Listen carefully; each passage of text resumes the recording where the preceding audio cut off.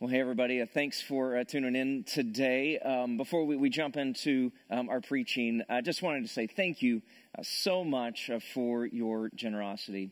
You continue to just amaze me at the way that you are being faithful to God, faithful to His church during these days. I want to remind you, you can always give by heading over here to Corinth.cc and clicking the give button up there at the top, or you can mail your offering in here to the church. Now, with the stay-at-home order in place, our offices aren't manned very often at all. Mail is being checked, so probably those two options are your best options to be able to give right now in this moment. But thank you. Your giving is making a difference, and we're able to do a few things to help people out, to try and be a source of encouragement during this time. Like coming up here this week, we're going to be able to take breakfast to the post office, just to be able to say thank you to all the postal workers who are working so hard. But that is possible because of your generosity and your giving. So thank you very much for being generous. So I'm going to pray for us, and then we're just going to launch right in today. So, Father God, we are entrusting you during this time that you're going to continue to take care of us, that you're going to continue to watch over us, and we are putting our faith in you. So now as we just turn our attention to your scriptures, please give us ears to hear what you would have us to hear. Please help me to say today in this moment what needs to be said. And God, we pray that all in the name of Jesus. Amen. Well, thank you all for tuning in. If you are watching on Facebook, welcome. We'd love to invite you to click that like button or that share button. Let your friends know that you're watching right now, or you can even start a watch party right where you are as well. My name is Adam, and I'm the senior minister here at Corinth, and it really is a pleasure to have you with us today. If you are new, maybe this is the first time you've ever checked in or watched us online, maybe a friend just kind of popped up in your feed there, I'd love to invite you over to Corinth.cc and to click that I'm New card. And if you would do that and then just fill out that real quick short form, we'd love a way to be able to connect with you, to find out how we can be praying for you and how we can help you during this time. So, these are some just crazy days, aren't they? And my prayer for you, for your house, is that you are staying safe, you're being healthy, you're being wise, and that you're making good choices, and that you're also finding ways that we're not just going to go through this season, but that we're actually going to be able to grow through this season as well. And I know that these are uncertain days. And it feels like that the longer it goes, the more uncertain it becomes. And it also feels like the longer that this stretches out, the more likely it is that we're going to be experiencing some impact from this. Whether it's an impact from the virus and somebody actually coming down with it, or maybe even losing their life, or maybe losing jobs, losing incomes. The impact is growing in these days. I know that it's easy in this to find us captive by worry and despair, and to start wondering, what's going to happen tomorrow? What's going to happen next week? How long is this all going to last? I know that in our house, we've been asking those questions. Our son, AJ, our oldest son, he's graduating this year. He's one of those 2020 seniors. And, we've had big plans, having all the family come out to celebrate graduation. And now it's like, well, is that going to happen? When's it going to happen? What's it all going to look like? My brother and his wife are pregnant right now. And they're going to be having their fourth child, but their first son here in just a few weeks. And it's like, well, when are we going to be freed up to be able to go and visit? And it's really easy to just kind of get caught up and allow ourselves to just get caught in that little cycle of just worry and worry and worry. What's coming? What's coming? What's coming? And I just want to give you permission, okay? I want to tell you it's okay to try and plan, to try and prepare for what's going to come down the road. But can I remind you of what Mother Teresa said? She said this: write your plans in pencil, but then give God the eraser. And so in the midst of all of this, that's what I would encourage you to do, is go ahead and make some plans and try to prepare and be as ready as you can, but then also be flexible, be adaptable, and know that things can change. There's a prayer that I recently came across, and I started praying in this time. And it just goes like this. Yesterday is gone. Tomorrow has yet to arrive. All I have is today. So God, with today, help me to live today fully alive in Christ. So I just know I'm praying for you. And in this moment, I'm praying that we will all do that.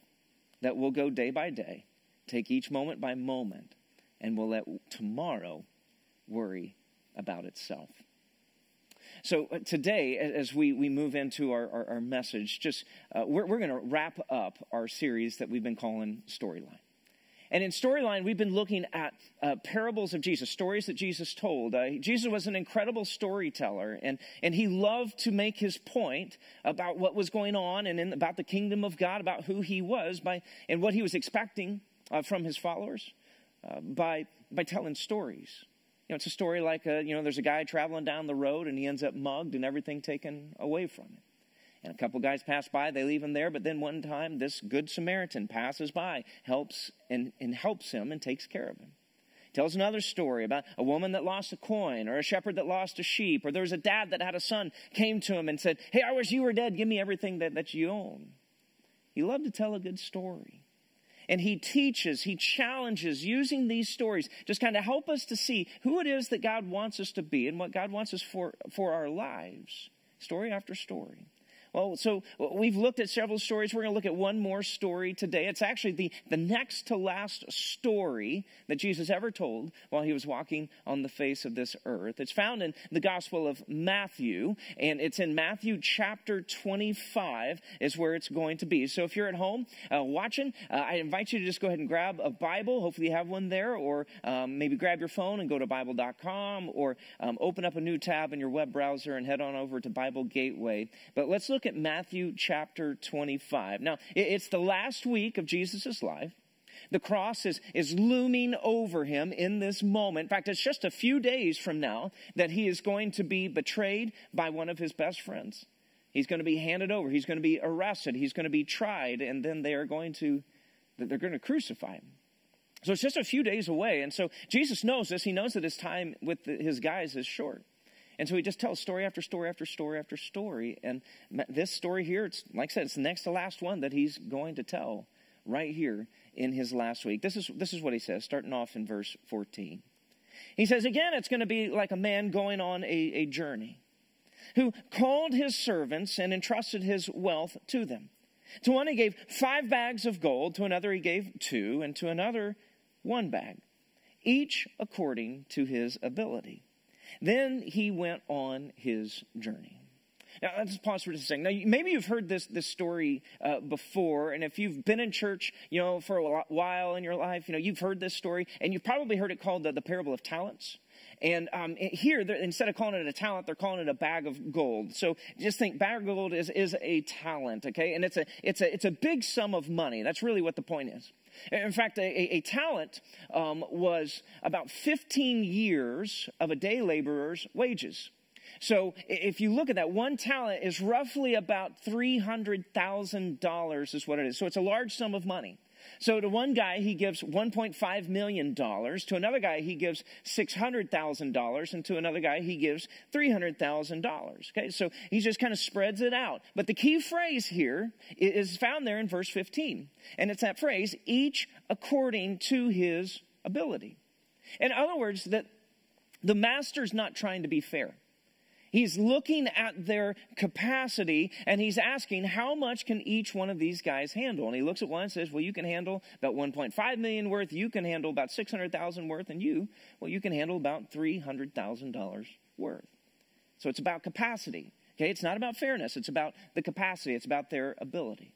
The story continues. Jesus says, "The man who received 5 bags of gold went at once and put his money to work and gained 5 bags more," doubled his money.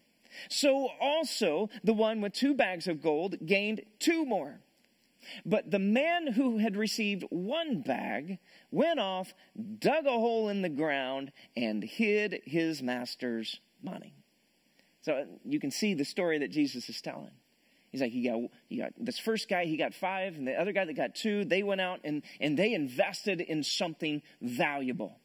Now, normally we would say they like invested in the stock market or a good mutual fund or an index fund, but not now, not in these days and age. They went out and invested in something valuable, like toilet paper and hand sanitizer and Lysol wipes, right? Those things are like gold right now. So they went out and invested in those, and they took a risk. Don't miss that. They really did. They risked it because they could have lost the money. They invested it. They tried to find something valuable, but there's a chance that it could have not panned out.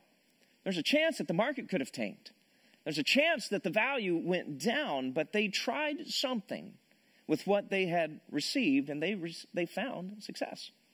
But the other guy, Jesus tells us, he's like, well, no, that's not what I'm going to do. He gets a big Folgers can, and he crams that 15 years of salary down into that Folgers can, and then he goes out into his backyard and he digs a hole, buries it, and then he draws a map and drops a GPS tag right there so he'd never forget where it was.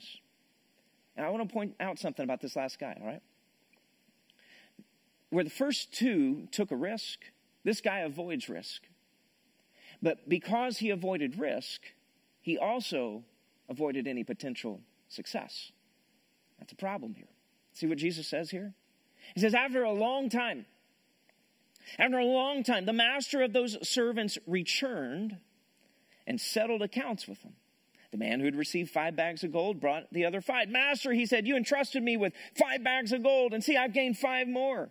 And his master replied, well done, good and faithful servant. You've been faithful with a few things. I'll put you in charge of many things. Come and share your master's happiness. The man with 2 bags also came. He said, Master, you entrusted me with 2 bags of gold, and see, I have gained 2 more. And his master replied, well done, good and faithful servant.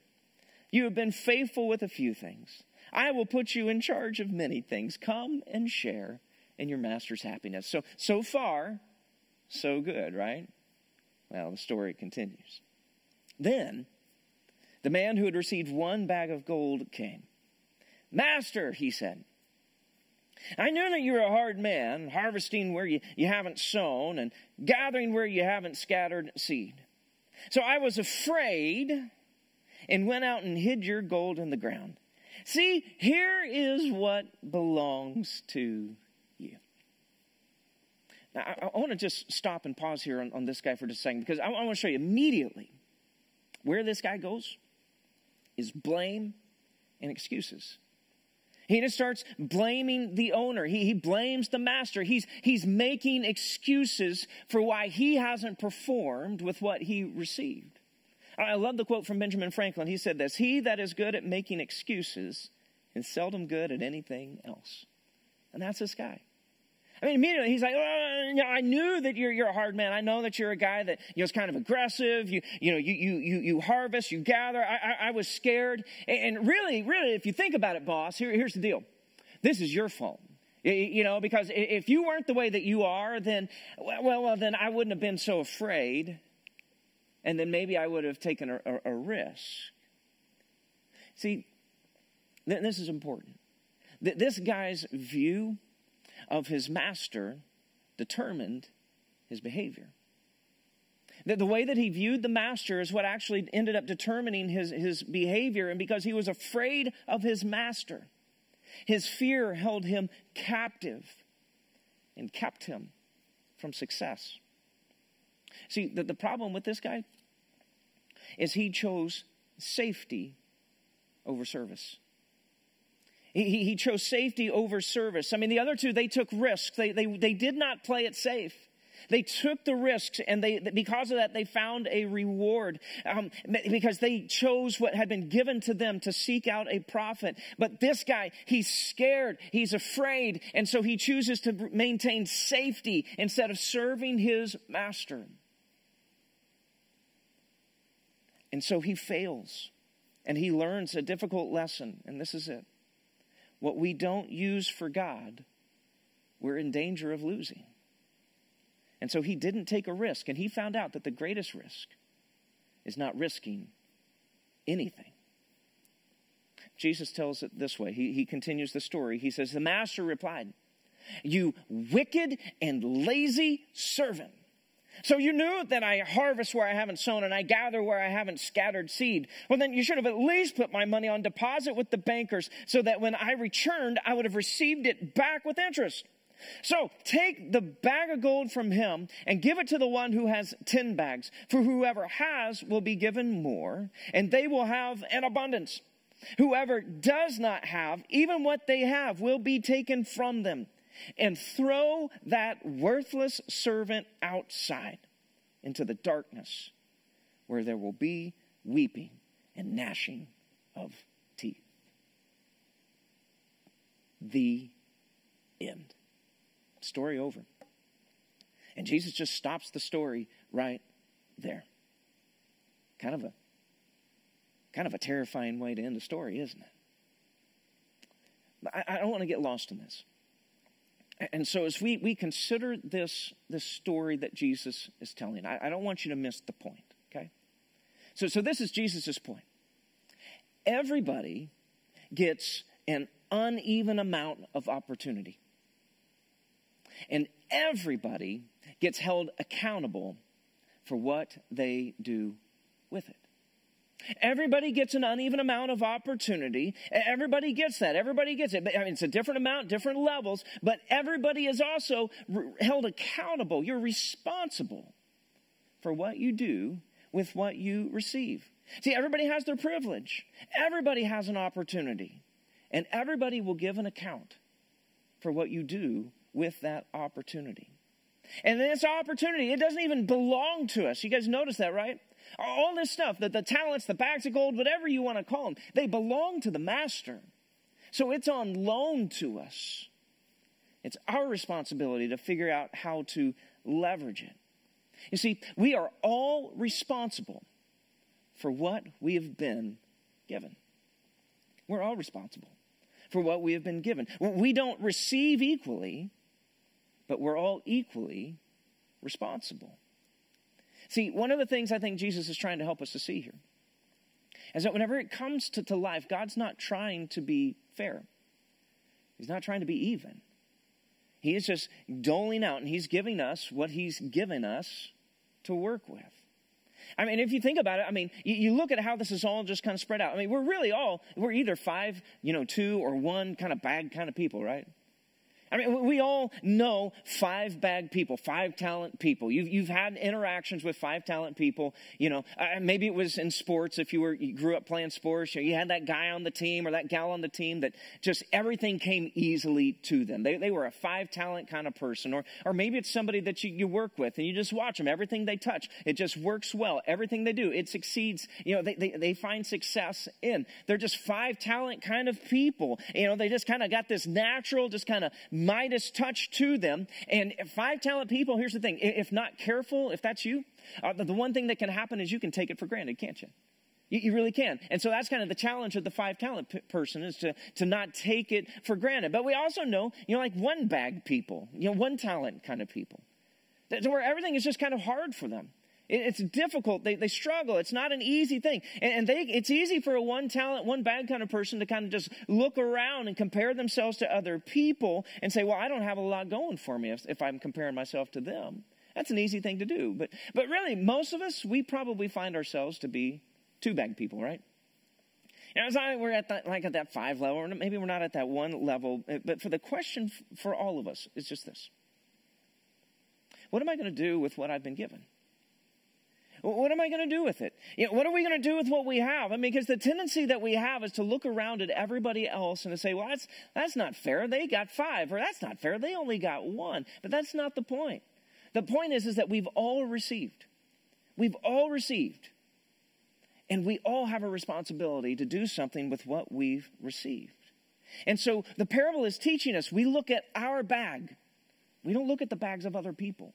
We don't look and see what all they got. We look and we see, here's what I have been given. Here's what I have received. And we are to refuse to take that for granted, to make excuses or to blame others for why we're not able to do something with what we've received. So here's my question for you today. So what are you going to do with what you've been given? 5 bag, 2 bag, 1 bag, doesn't matter. What are you going to do with what you've been given. You know, maybe today you find yourself and you're 25 years old and you've got an okay job, but you know, maybe things aren't the way you thought that they would be at 25. Don't look at that. What are you going to do with what you have right now? Maybe you're 32 years old and you've got a great job, but you thought at this point you'd be married and you'd have kids. Okay, and so life hasn't gone the way you wanted it to go. No. What are you going to do with what God has given you right now in this moment? Maybe you're happily married. You've got a great marriage, and that's great and everything, but you had hoped that at this point you would have kids, multiple kids. No. What are you going to do with what you have received right now, with what you have right now? In this moment, what are you going to do with what's been given to you? You know, as I was thinking about it this week, you know, in this moment, we're all sheltered in place, you know. We're not supposed to go out. We're not supposed to go out unless we're going to the doctor's office or to go get groceries or, you know, if we've got something else that takes care of it. But we're supposed to stay home right now. We're sheltering in place. I mean, school has been canceled through the end of the year. Events have been canceled. Sports have been canceled. A lot of our jobs, we're working from home. Some of you have been laid off. And so as we look at it in this moment, it'd be really easy to look and say what we don't have. But in this moment, what do you have? Let's look at that. What is it that you have? And you want me to tell you what it is that you've been given right now? The answer is very simple. You've been given time. You've been gifted time right now. You have no places to be. You have no commutes that you need to take. There are no movies that you can go see. There are no practices that you need to rush to. Okay? You have been given time in this moment. That's what God is entrusting you and me with right now, is time. More time than we've ever felt like we've had before. So here's my question. How are you making the most of your time right now, in this moment? I got a confession to make. This is easy because there's nobody in the room. I just have to make a confession to a camera. But so the other night, it was, you know, probably about 9 o'clock or so, and it was before bed, and I found myself just on my phone, and I was just scrolling through TikTok and Instagram and Twitter and Facebook. It was about 9 o'clock whenever I started. Then all of a sudden I looked up and it was 9:45. And I'd spent 45 minutes just wasting away, scrolling through just stupidity, you know, just watching people do the same dance, you know, and different people doing it, just all these different things just going on. And I just thought, oh my goodness, what a waste of time. That was just stupid right there, right? You know, it's like I could have used that time in a much better way. I mean, there are books that I want to read. You know, there are habits that I want to develop and enhance. There are disciplines that I want to become better in. God has given me the time to do that, and here I am just scrolling through TikTok. It's like, man, I need to do better than that. God has entrusted me with time. So here's what I would say to you. In this moment, you have no excuse to not be reading your Bible right now. I mean, really, you have time.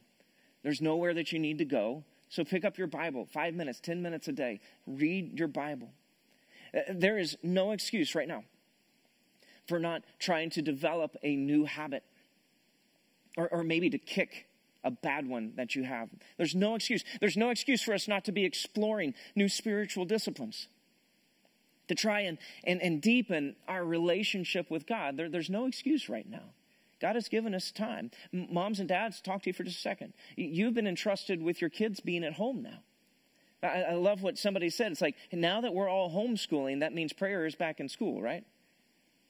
Because now it's time for us to be able to take advantage of this. We have a moment right now where God has entrusted us with time. Let us make the most of the time that we have been given. God's also entrusted us with impact. I mean, stop and you think about this, that the impact that we have, we're all on social media. That's how we're trying to stay connected right now. In fact, you're watching this online, on your phone, on your computer, on your TV maybe. And we have a chance to share this, to invite people to join us. And it's a chance to have an impact. I was talking to somebody just this past week, and we were talking about them watching it on Facebook. And they said that they accidentally clicked that watch party button on the video just thinking, oh, well, here, if I click this, this means some of my family and my friends, maybe we can watch this together. But what they told me was hilarious. Is like all of a sudden, all these people that they have, business contacts with, people from, all across the state of Georgia and even across the nation started watching our services with them. And how incredible is that, right? I mean, just with one little click of a button, you have a chance to invite people from all over the nation, and some of you even all over the world, to sit down and to just enjoy and to be a part of a church service together. That's impact, my friends. And God is asking us, He's like, hey, I'm giving this to you right now. Can you not leverage the tools that have been placed in your life? Leverage the technology that is right here to just make a bigger impact for the kingdom of God. You've been entrusted with a chance to impact. What are you going to do with what He has given to you? God has given us what He's given us, and He's given it to us for us to do something with it.